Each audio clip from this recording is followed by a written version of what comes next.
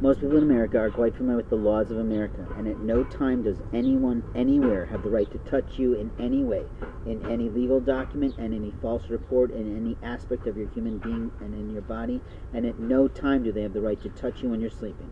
Let's be clear, that is a permission-based opportunity that only the person who's the individual has the right to give. But when people piss all over you with police, they put themselves in legal liability. They also put themselves at possibly lethal liability if they don't recognize someone who is working actually at a higher level than they can possibly imagine. Do not play with me, people, because you are going to pay. You're going to pay so much from your companies, it's not even funny. Each of you who works in one of these retail shops is going to pay. You're going to pay with either your money, you're going to pay with your mortgage, or you're going to pay with your life.